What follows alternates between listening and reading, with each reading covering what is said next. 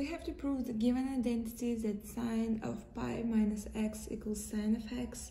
So here we're gonna recall identities that sine of a minus b equals sine of a times cosine of b, and minus cosine of a times sine of b. So if we would have here plus a plus b, therefore we're gonna have plus here as well.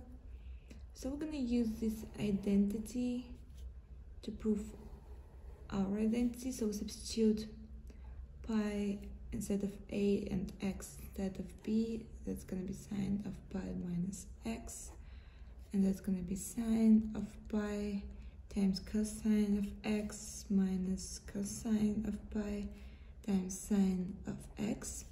So in terms of unit circle, we get that sine of pi equals 0